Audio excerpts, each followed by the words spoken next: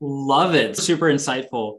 We had another question which came in, and I want to just make sure I get the name. Michelle, who asked, do you have any tips for just like gamifying the onboarding video, or even just like what to say besides onboarding instructions there?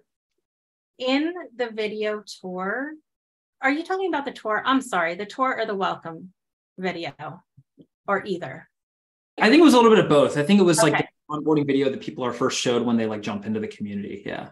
Okay. So the onboarding video is really just, hey, excited, like as much enthusiasm as you can have, as much, again, authentic personality that you can put in there. But just letting them know that you're really grateful for them. This is, it's a big deal that they chose to join your community.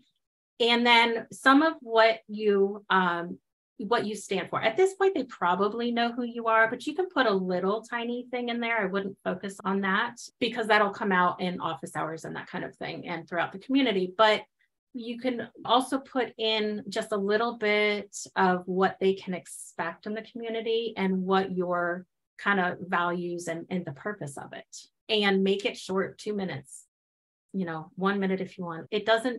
It's not about the length. It's just about really welcoming them in.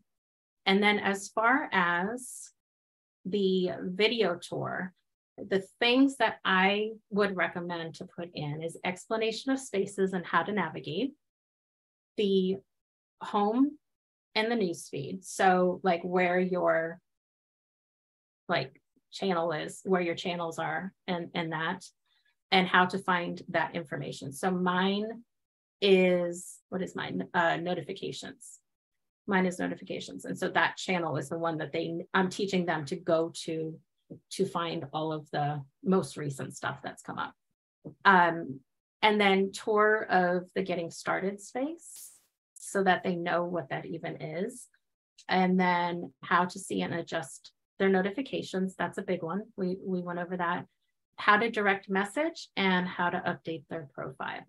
So there's a lot of other things you can put in there. I also duplicate this in the FAQ space.